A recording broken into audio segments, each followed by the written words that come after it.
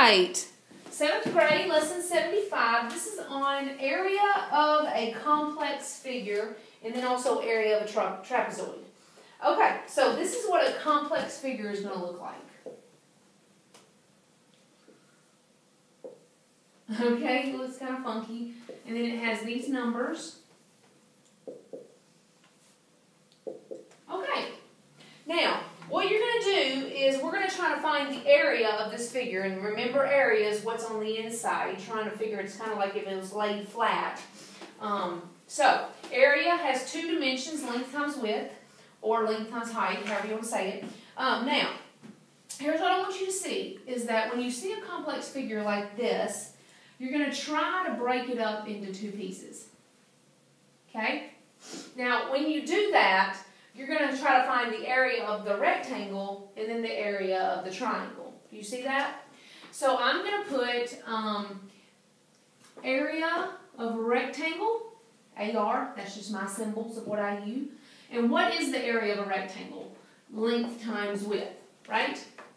Then I'm going to find the area of a triangle. And what's the area of a triangle? Base times height divided by 2. That's very important for me to write these things down so that while I'm working them, I don't forget which ones I'm supposed to be doing.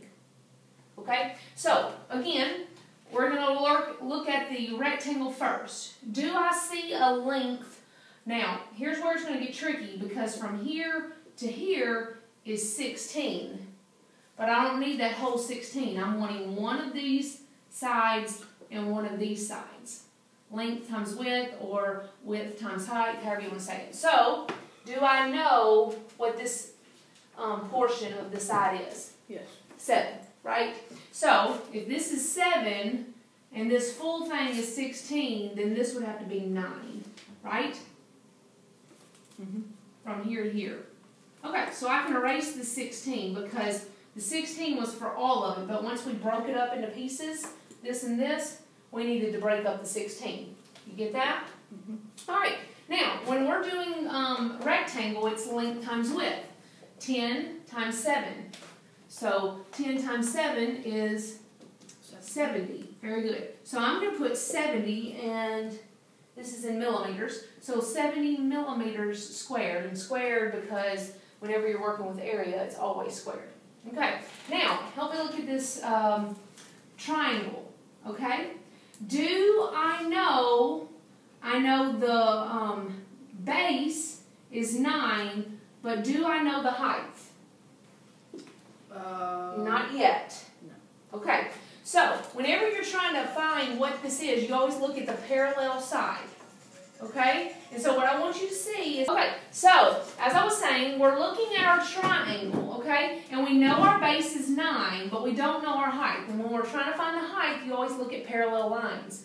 So we see that this is 4 and all of this is 10. So if this portion is 4, then this portion is 4. So then if all of this is 10, then 4 and 6 equal 10. So we know that this is 6, right? Okay, so now we're doing the triangle, so we want to do base times height, and don't forget to divide by 2. So many people forget that. That's why it's important that I write this formula out. So, base times height, 9 times 6 is 54, and 54 divided by 2, what's that answer? 27. 27. Okay, so if this is 70 millimeters squared and this is 27 millimeters squared, then we add those two together and we're going to end up getting 97 millimeters squared. Okay? And that would be the final answer on that complex figure. And that's how you say it. Okay? Now, let's try a few more because on this next one, you have several choices that you can make in how you're going to do it. For example, look at this one. And I'm thinking, I know what your brain's going to do. So, here we go.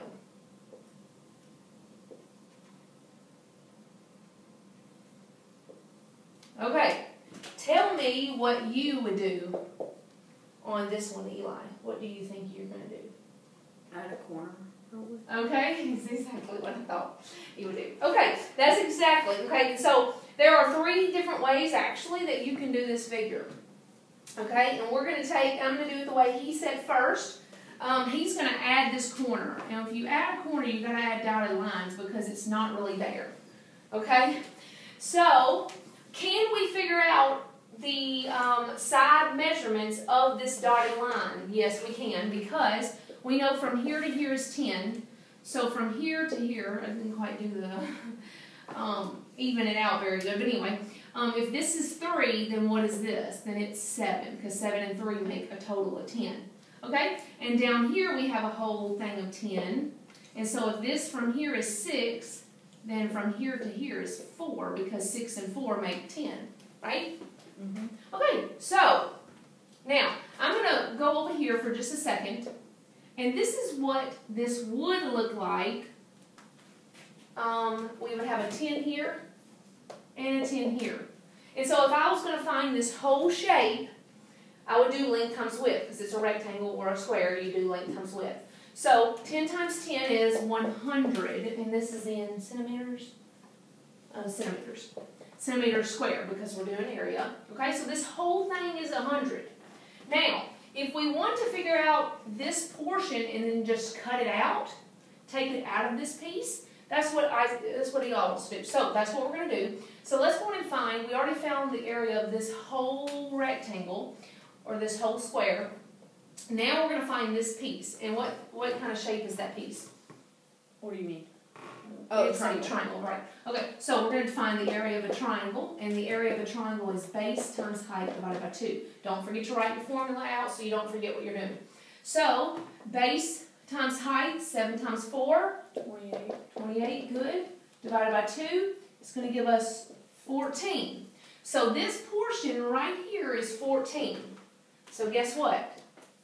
I'm just going to take this piece out because it wasn't there in the first place. So I'm going to take 100 centimeters times minus 14, and I'm going to end up getting 86. So, to get the answer for this is going to be 86 centimeters squared for the answer. Okay? Now, there is another way that you can do this problem.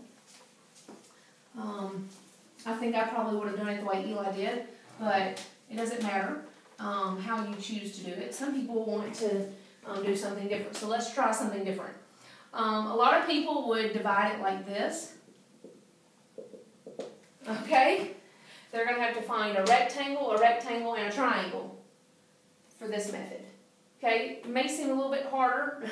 May not make as much sense to you, but it's still something that they do. Now, if we did it like this, can we figure out every single one of the shapes? Well, let's see.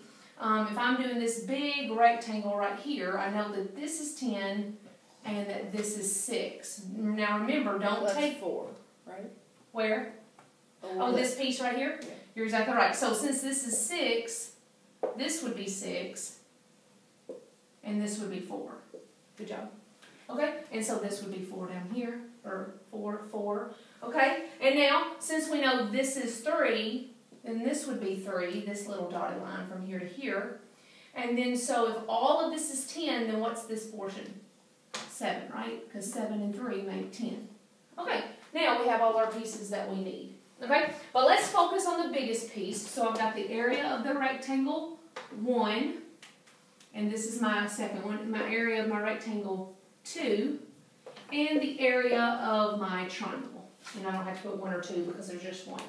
Now, remember, I'm going to put length times width, base times height divided by 2. Okay, those are good to write down. Now, let's find rectangle 1, this big one. 60, right? 6 times 10, which will be 60. Good. Centimeters squared. All right, now we're going to do the second rectangle, this one right here. 4 times 3, 12 centimeters squared. And then this triangle, 7 times 4 is 28 divided by 2. Good job remembering that. And that's going to be 14 centimeters squared. Okay? So then you would just add this 60 plus 12 plus 14. And you would still get 86 centimeters squared, just like we did on the last one. But you just did it, went around about it. Now, you could have even divided it up even another way. I'm going to see which one they said another way would have been to go right here, a dotted cross right here. And you can still do it like that. You don't have to come up with everything like we did. So there's several different ways you can do it. It's always going to come up with the same answer, 86 centimeters squared. All right, that is finding the area of a complex figure. But now we're going to move into the area of a trapezoid. And here's what a trapezoid looks like. Okay? Trapezoid has two parallel lines and two that are not. That's what a trapezoid is, just so you know. Okay, and when you're working with two parallel lines, or when you're working with a trapezoid, you're going to divide the trapezoid into two triangle regions. Okay? Now, every time you see a trapezoid and they're wanting you to find the area, they will always have a dotted line that's straight up and down. And it's going to have these little square corners. That just means that it's a straight line and a straight line, because it makes a perfect 90. That's what these little square corners mean. Okay, and they tell us that the height of this dotted line going up and down is 6. They tell me that this from here to here is 10, and from here to here is 7. Okay, now that we've got that all set up, okay, here's what I want you to do. They do not tell us the dotted line right here, how tall or how long it is. It's not important. Because with triangles, you want to know from how tall it is. So from the bottom to the top. So this would be like from here to here, which is this. That tells me how tall this triangle is, from here to here. Okay? So you never want to use a slanted line. You always want to use the one that's going straight up to tell the height. And they tell us that it's 6. So we have the area of triangle 1 and the area of triangle 2.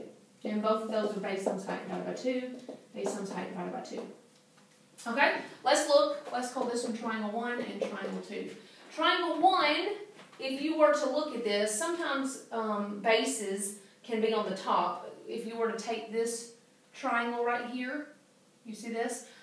This would be the base, and we could flip it so that it would be on the bottom. It's not a big deal. So 10 is actually our base, and our height is what? 6, always. You always want to know how tall this triangle is. And from this top uttermost corner to the bottom of this triangle is 6. Do you see that? This triangle from here to here, this triangle 1, is 6 inches or whatever it is. Centimeters. Okay? So 10 times 6 divided by 2 is going to give us 30. 60 divided by 2, 30. So triangle 1 is 30 centimeters squared. All right, let's try triangle 2. We have 7 times 6 because we have the bottom and here's the top. So this is 6. See that? That's 6. Okay, so we're going to go 7 times 6, which is 42, divided by 2 is 21. So when we added 30 plus 21, it's going to give us 51, and this is in centimeters. So centimeters squared, since we're finding area. Got it? Feel like you understand it? That's lesson 75.